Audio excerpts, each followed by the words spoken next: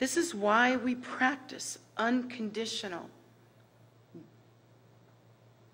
unexceptional, that is, means to say without exception, love and compassion for all sentient beings. This is why we come to learn that we should care for others even beyond our own ordinary concerns. Because if you think about it, if we are all that same nature, that same uncompromised, primordial, precious wisdom, then there are so many more of you than there are me. Asleep and in pain, beyond this room, so many more than there are us. And so we practice the end of suffering, oddly enough, by awakening to the loving concern of the Buddhas and the Bodhisattvas, and awakening to caring more for others than for our own awakening. Oddly enough, it is this that alleviates our suffering. Believe me, without exception, when students get in that place, and we do, that weird place where it's just not working anymore, and they come to the teacher and they say, I feel crappy, I'm not working it, I can't feel it, I just feel lost, I feel that I don't have my path so solid, I can't see the way. So we come to our teachers and we say that. And you know, without exception, the response that I have to give is that you are too self-absorbed and you have not been concerned for the liberation and salvation of all sentient beings.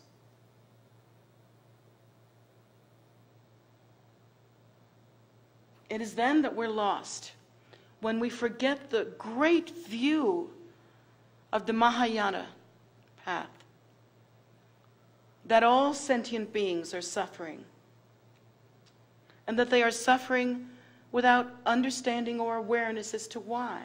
They do not understand the great liberating awareness of the relationship between cause and result.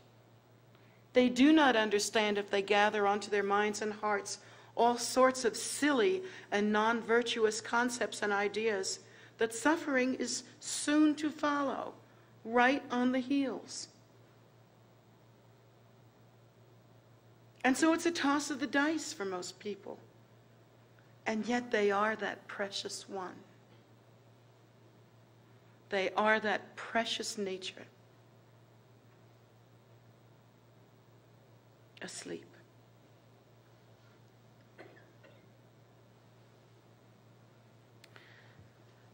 Surely we can see the usefulness of practicing in such a way as to awaken, as to move into recognition. The more one prays in a heartfelt way, to embody the very qualities, to perform the very activities, to abide spontaneously in the same nature as our own root guru. The more that we pray like that with fervent regard, the more our nature mixes with the nature of the guru like milk with water. That's the saying. But what's really happening? The sun is the same, but we have dispelled the clouds. We have moved out from cover. We are finally recognizing the uncontrived, omniscient, imperturbable, nature of the Buddhas and Bodhisattvas, which is like the sun to us. We hunger and thirst for love to the degree that we do really stupid things. We put ourselves in horrible situations, in bad relationships, and we give up everything, even our good qualities. Our hopes, our dreams, our spirits, we give up everything. And the hopes that we're going to get this teensy, tiny, pathetic little crumb of human love. We turn ourselves inside out for something that will never satisfy and never be permanent. We treat ourselves like beggars at a banquet of delicious and nutritious, nourishing food from the God realms, if you will, and suck up the crumbs under the table like dogs, because there is no recognition, no way to understand that here in the nature of the Buddhas and the Bodhisattvas is love unconditional, regard that never changes. You know how it is. When you're in a human situation, if you do good, someone will have good regard for you. If you don't do so good, someone will have poor regard for you. Judgment ensues. And eventually, because of the fever of that constant up and down, relationships end. That little bit of love that we really sucked it up for, shamed ourselves for, lowered ourselves for, was an illusion. It was nothing. It was just another drink at the bar. And yet, as we begin to practice the awareness of the nature of the gurus, of the Buddhas and the Bodhisattvas, more and more the clouds clear, and we begin to awaken to that which is our own primordial wisdom nature.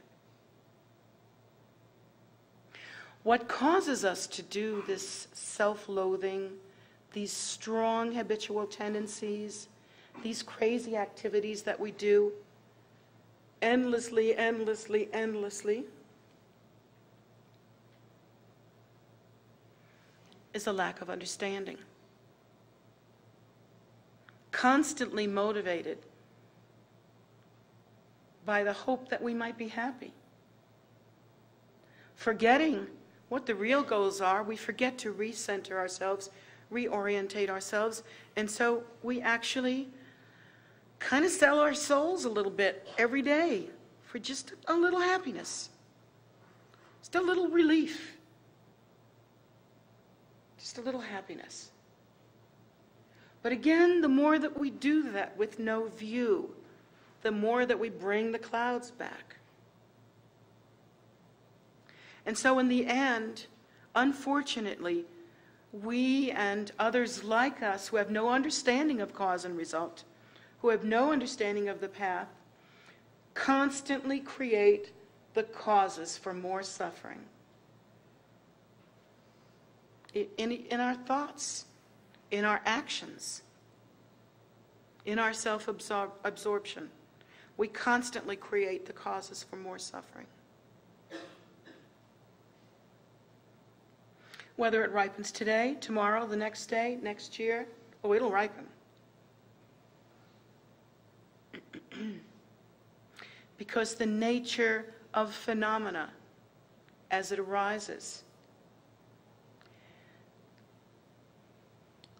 is the same as the pure display of enlightened activity in one way that arises from the primordial empty state. What arises from the primordial empty state is the very display of luminosity, the pure bodhicitta, uncontrived, unlimited, and spontaneously complete. So, because that's true, it is the cornucopia, it is the great absolute nature from which all vibration, if you want to, or luminosity extends. Everything is possible within that nature. It is possible to become confused. It is possible to believe in the separation between self and other, just as it is possible for you to go to sleep every night and have a different dream. Because it's possible, we have a distorted view, two eyes. That's how deep the distortion is. Two eyes, if you can believe that. Two eyes that are connected to two inner psychic channels that teach us that's how we're supposed to see, because it's our habit. And these two psychic channels absolutely ensure that you see duality. But when one accomplishes the pure perception and the awareness of the emptiness of phenomena and the awareness of the emptiness of self-nature, then eventually that central channel becomes pure. And one sees not with fleshy eyes,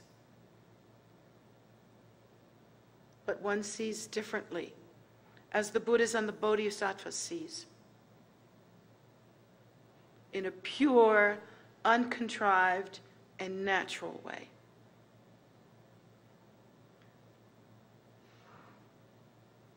So,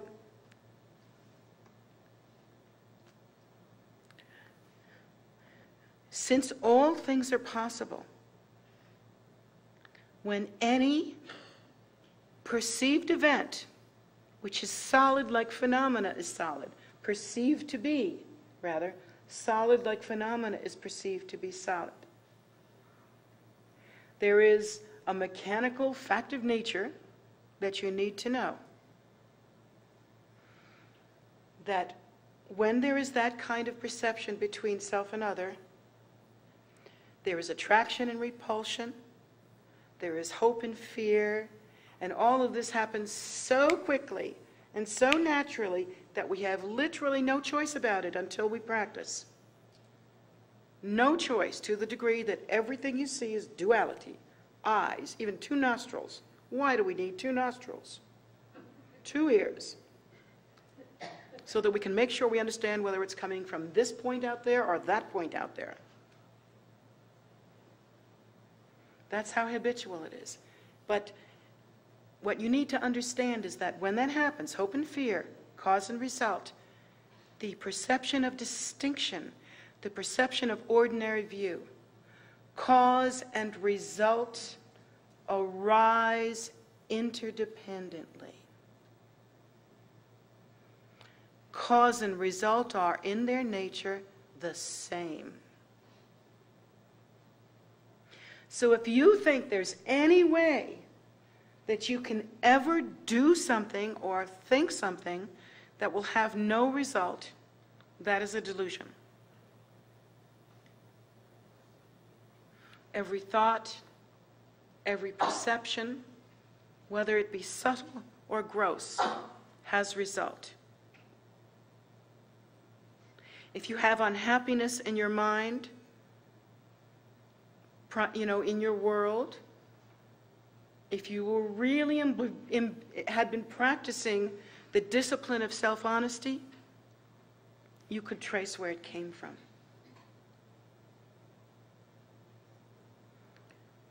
It's possible, even in this lifetime, in one lifetime, to see cause and result. Unfortunately, it's difficult for many of us in some ways, in that many of the results that we are enjoying right now have come from previous lifetimes, from previous life experiences. And so it's tricky We can't always see the relationship between cause and result. But I can tell you, and I can tell you that the Buddhas and the Bodhisattvas would tell you the same thing if they were here. Ha ha ha. That all the lamas that I have ever spoken to have told us the same thing. This is basically what karma is all about. It is the delusion of separating oneself from others.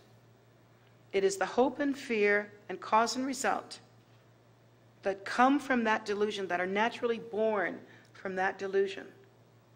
And the cause and result arise interdependently. They don't arise like this. They arise interdependently. It is our own strange, deluded perception that perceives the space of time between cause and result. That is our own deluded mind because of our habitual tendencies and the way that we are used to perceiving. But I promise you, the moment you create a cause, the result is here.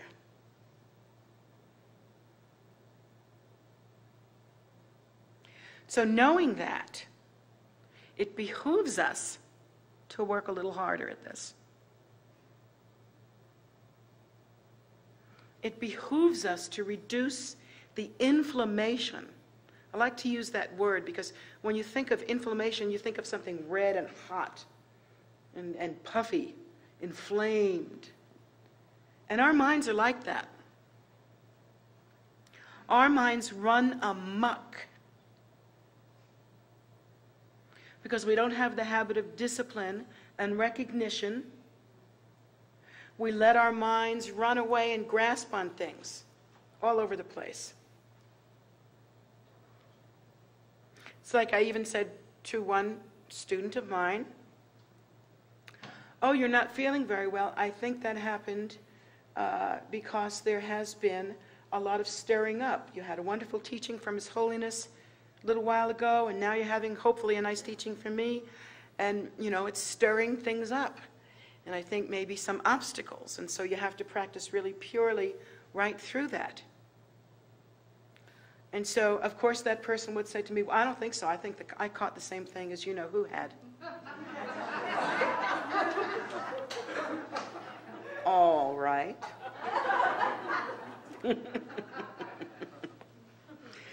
And at some point you have to go, "Okay, all right, no problem. Be happy."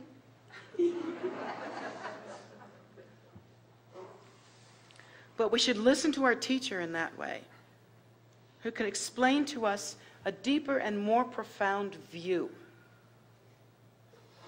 We have to allow that our minds are filled with delusion. We don't like that. We don't love that. We think what that means. We think what that means is that we're bad. But that's just your trip. That's just crazy trip. Crazy, stupid, deluded trip. We have to accept that you cannot always trust your perception. You cannot always trust your own mind. You don't always know what's going on. Far from it. In a materialistic society, we are trained to see the most materialistic and gross view. Period. Nobody, other than once we meet our teachers, has ever taught us to understand the most profound and subtle true view, which is the appearance that is our nature. We did not understand that we were born from a lotus, and our mother didn't understand it either.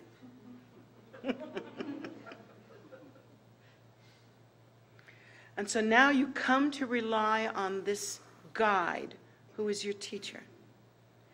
And you meet it halfway by practicing pure view. On the simplest level, you've got to assume that your teacher knows more than you. If you can't assume that, there's no hope to practice, because you have no guide. Because you're trying to force the captain on the boat to be the janitor, and the boat's not going to head in the right direction.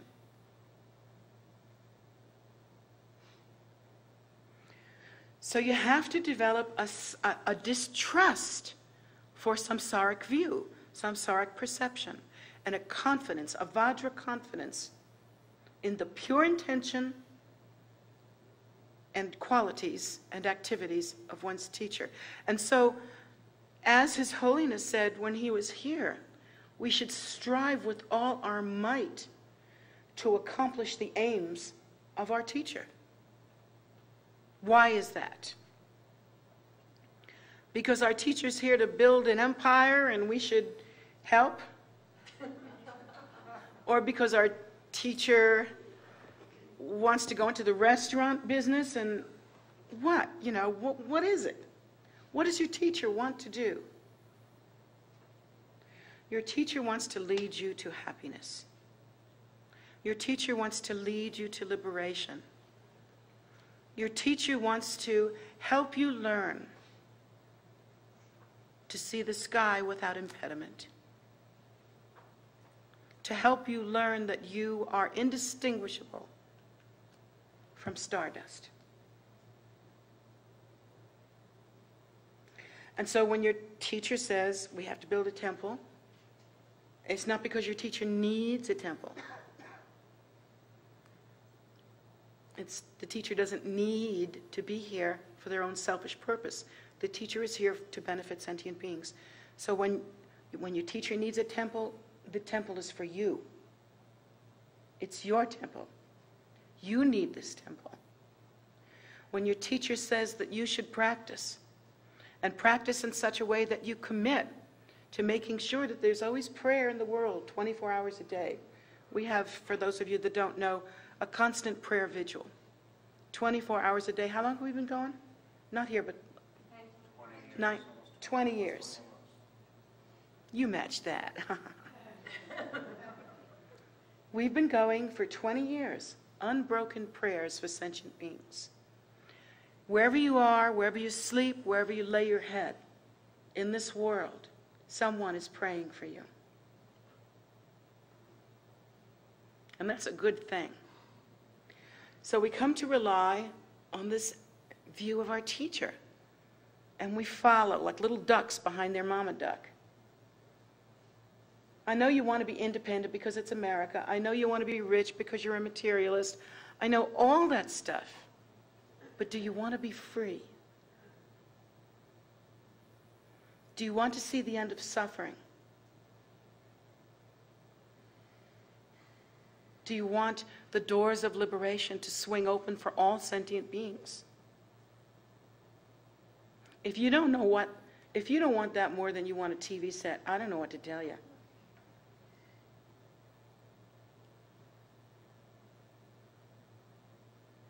When we align ourselves with the mind of the teacher by practicing pure awareness, slowly, slowly, the devotion is the connection. It is the method which is indistinguishable from the very nature itself. So in a sense, the teacher becomes the ground, the devotion becomes the method, and you become the result in your practice. Slowly, slowly, one's own mind and the mind of the teacher mix like milk with water.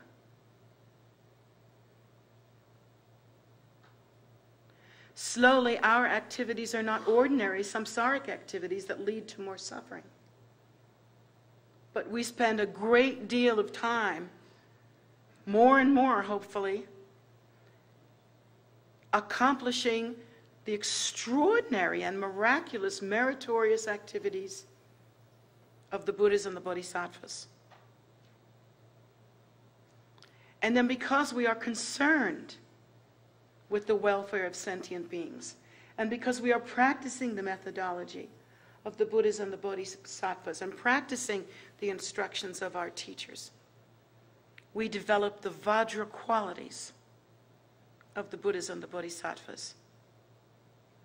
And because the concern for sentient beings is practiced and is awakened to slowly, slowly, slowly, more and more, our feelings of guilt and neuroses and self-loathing disappear. They are pacified like that great storm, pacified. And instead, we are filled with loving concern, which is love.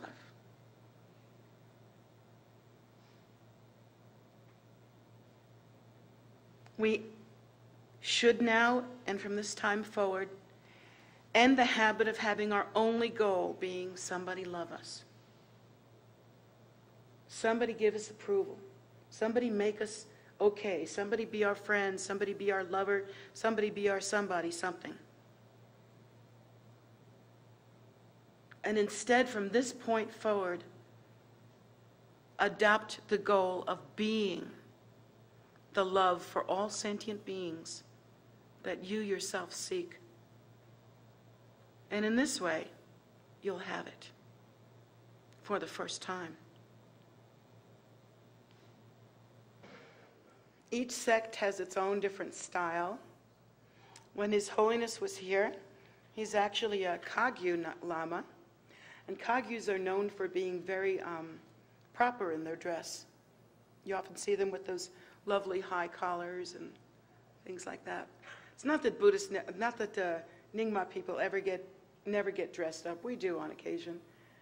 But there's just a style, I think. And it often depends on how that particular school was started, or what some of the ideas were, or what some of the goals that the original lamas had to improve things as they taught them. So it's a different style, but really in one way it's just as meaningless as the silly judgments that we lay on one another, when in fact we are all the Buddha's sons and daughters, all the Buddha's children, and there's no doubt about that. It's one great family with the same goal. Now again, the Geluks may do it a little more academically.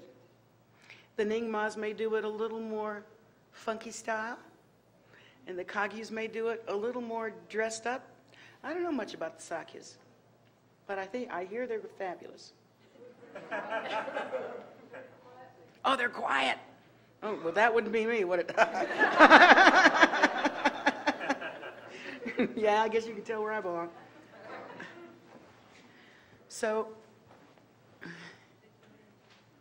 whatever the differences are, they may be differences in schools, difference in leadership, difference in style, but all of that is nothing, nothing.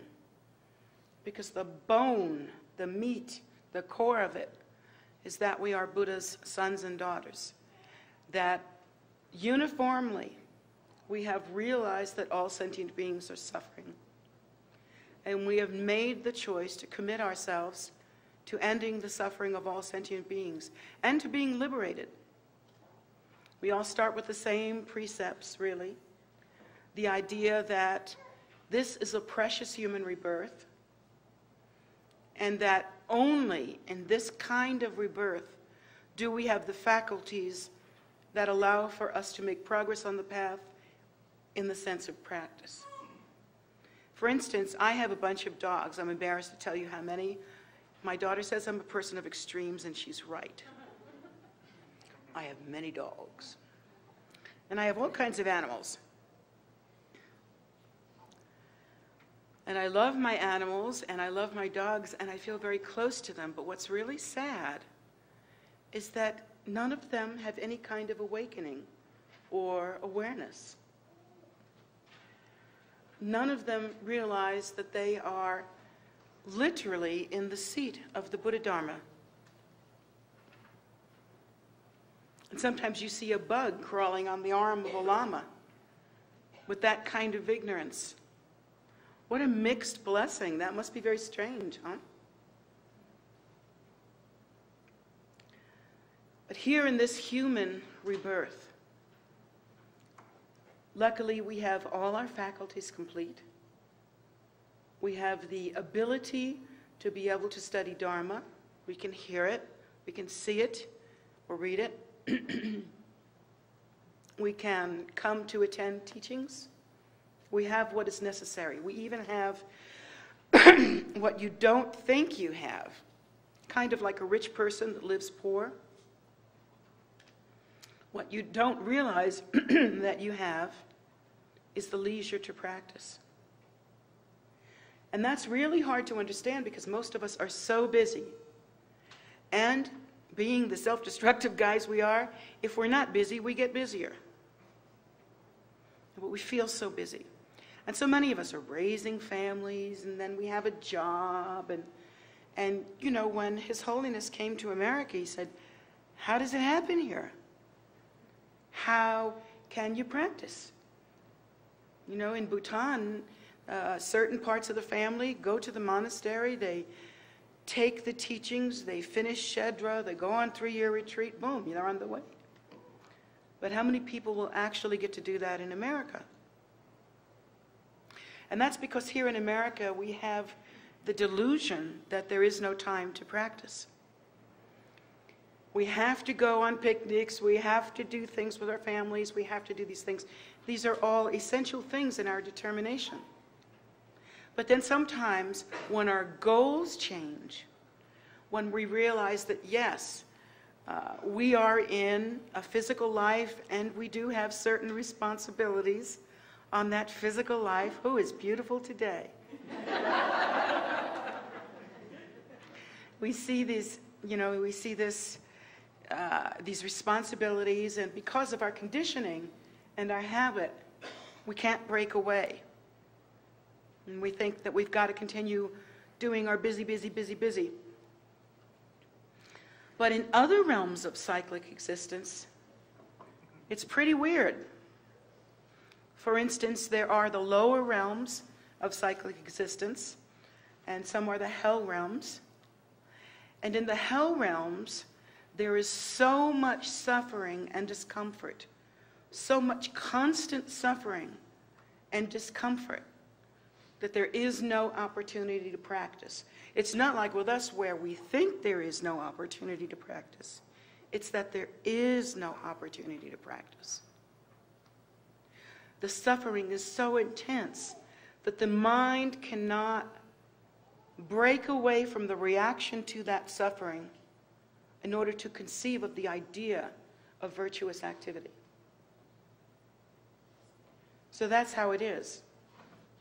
Now, when we compare our inability to practice to that inability to practice, we realize how foolish our ideas are. I mean, clearly it is possible to juggle things around.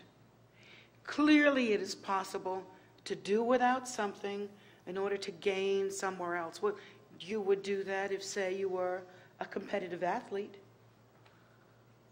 As a competitive athlete, there are things you don't do. You don't eat supper at McDonald's every night. You don't get supersized. You don't lay around on the couch eating bonbons. As a competitive athlete, of course, you make sacrifices. You have a regime. You get up early, and you live a healthful life where it's early to bed and early to rise. And you take in wholesome food. You make use of every opportunity to consume nutrition.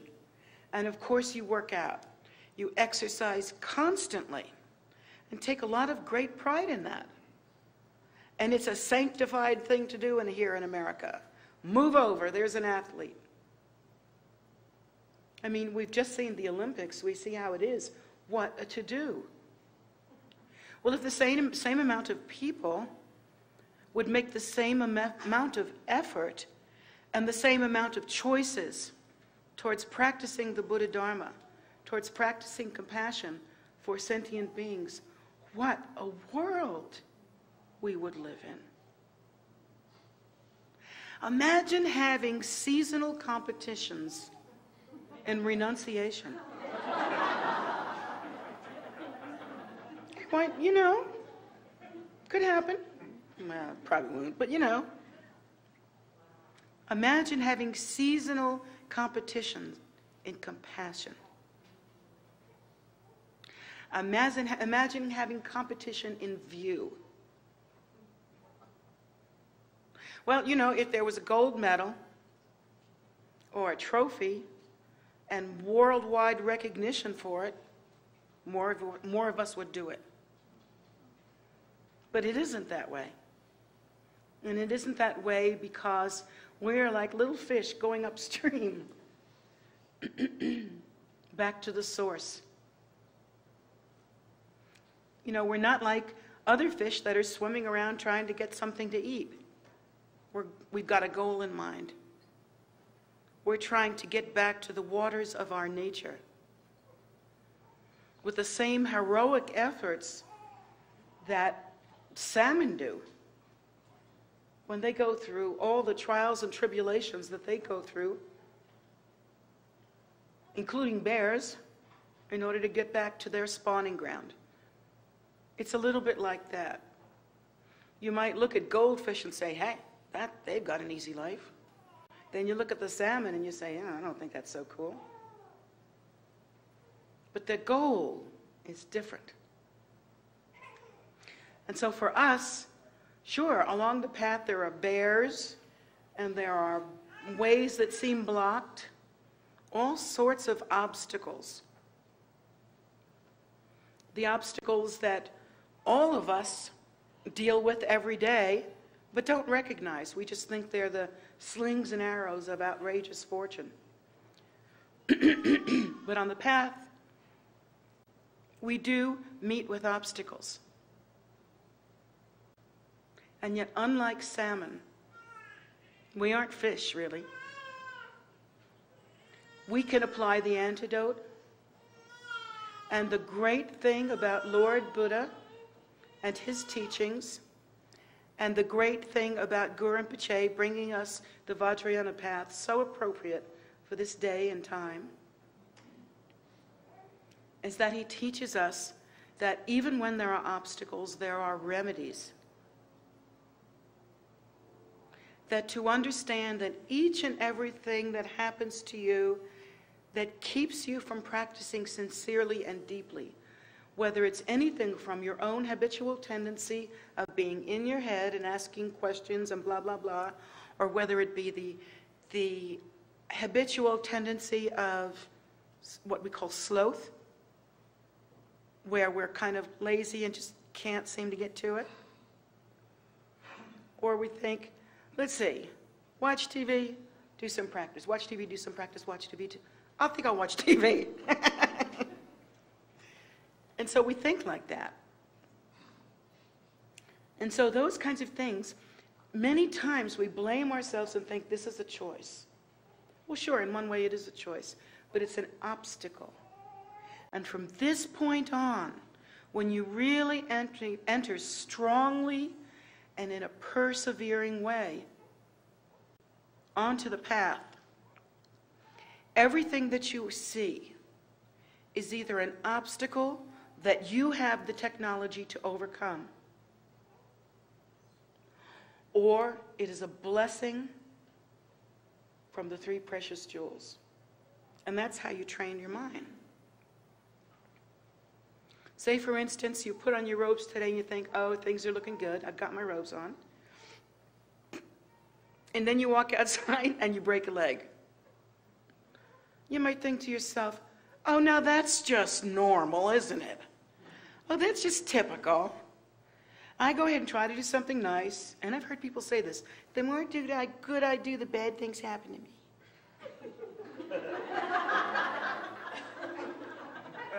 So supposing you go outside and you break a leg. Now you can look at this a number of different ways. You can say, oh, poor me as usual. You can say, maybe I wasn't supposed to take the robes like a neurotic freak.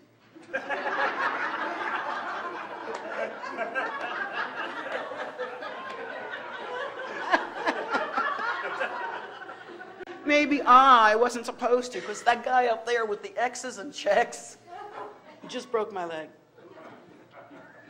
So we have these ideas.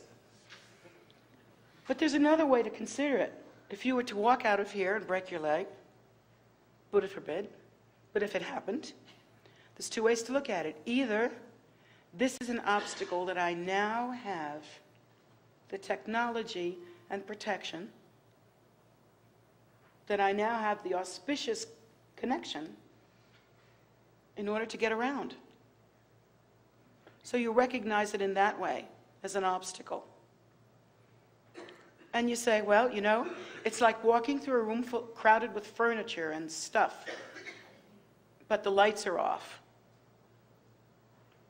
You turn on the light and you walk around the obstacles. Climb over them, walk around them, move them, whatever you have to do. And the light, of course, is the guidance of the three precious jewels and our practice of Dharma. Another way to look at it is to say, and this is even better. This is even better. So you walk out of here with your new robes on, and everything seems auspicious, and then you break your leg.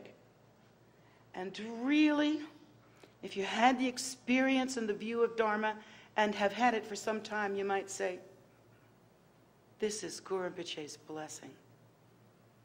Because now I'm going to sit down and I'm going to practice. Because I don't have a choice. And we come to understand that Guru Rinpoche's blessing happens sometimes that way. But it's all according to our devotion and our view. We can make that broken leg a big problem.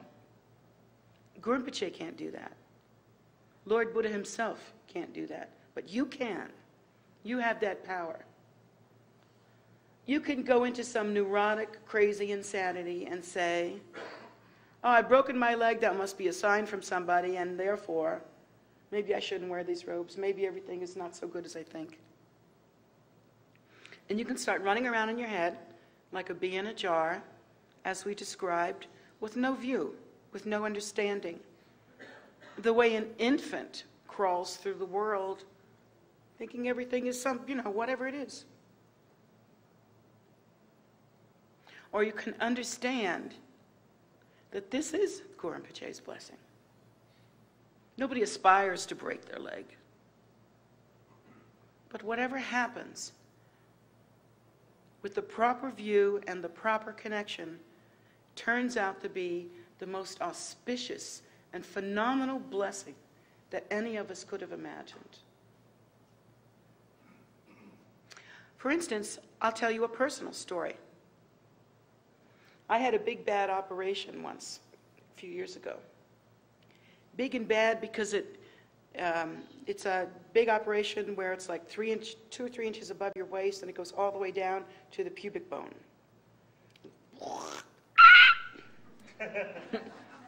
Sort of opened up like a pocketbook, and then stapled back up again.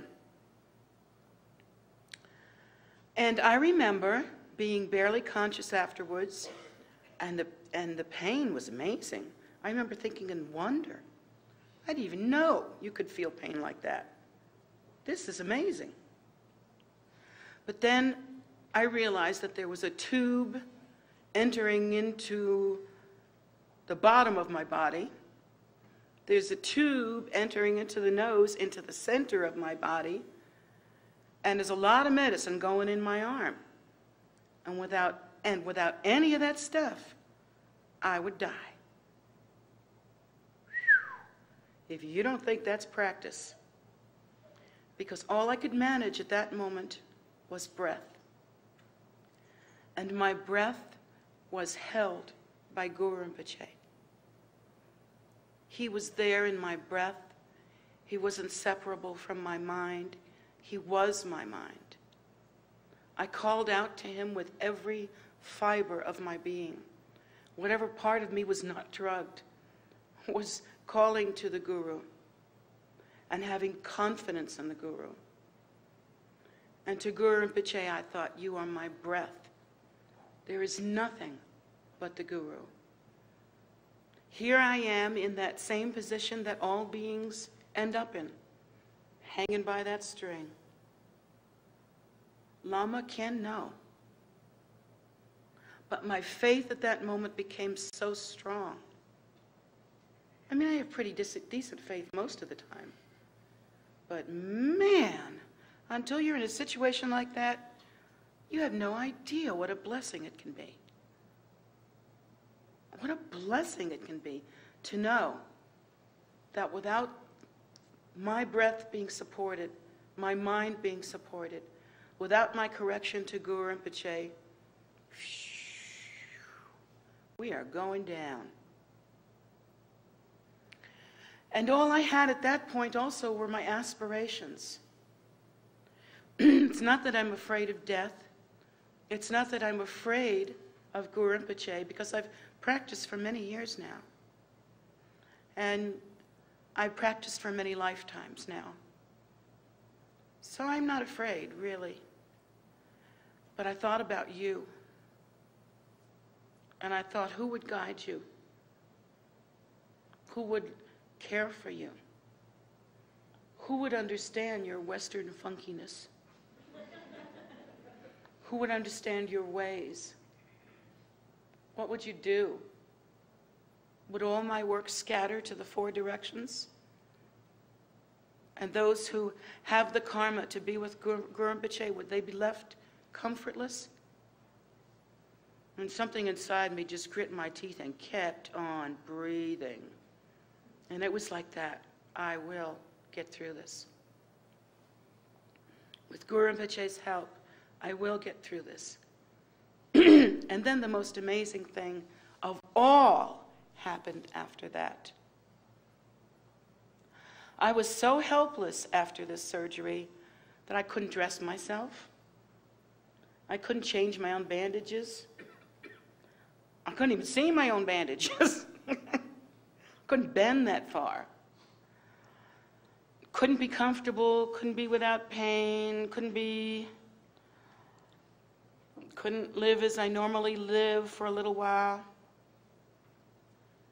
Couldn't teach my students.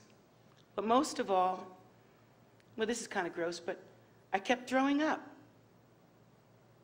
And somebody'd have to help me to the bathroom. Sometimes I'd make it, sometimes I wouldn't. And then they'd have to clean up after me.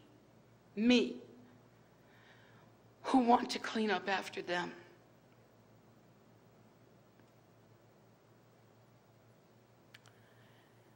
And tenderly and carefully, I was given soup,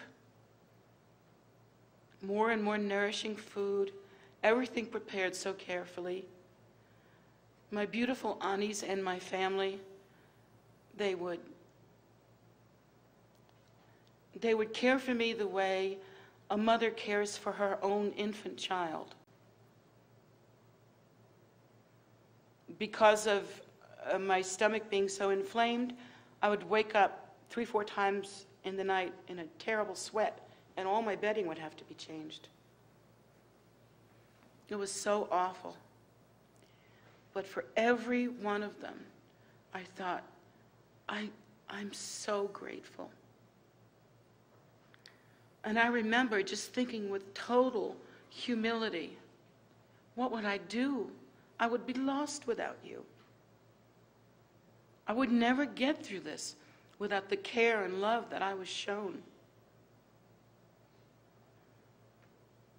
And for me, life has never been the same thing. That surgery was like my guru. It taught me of the Vajra love that we share. It taught me that the Lama is the Sangha and the Sangha is the Lama. It taught me of the miraculous virtue of even simple sentient beings. Their kindness. I was just shown such utter kindness that several times a day I would just weep.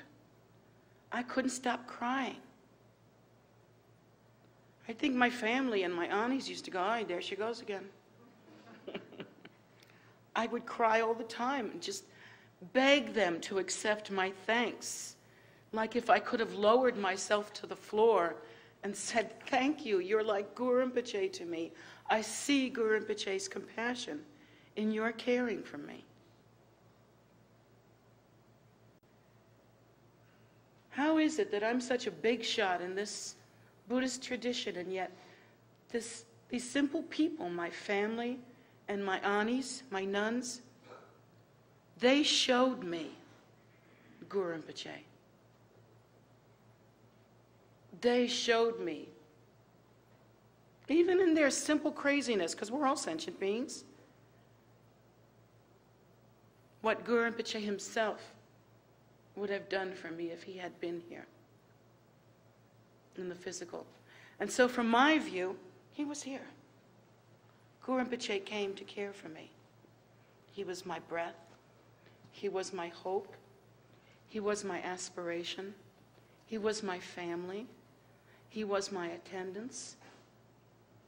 And surrounded by love, I'm all better. How amazing. But if there was an ounce of pride in me ever in my life, I have to tell you, it is gone. If there was an ounce of feeling like I'm something, if ever that feeling arose in my mind, I'll tell you now, it is gone through the kindness and graciousness of my aunties and my family. It is gone. Because I was sick and they cared for me. Because I was laying down and they raised me up.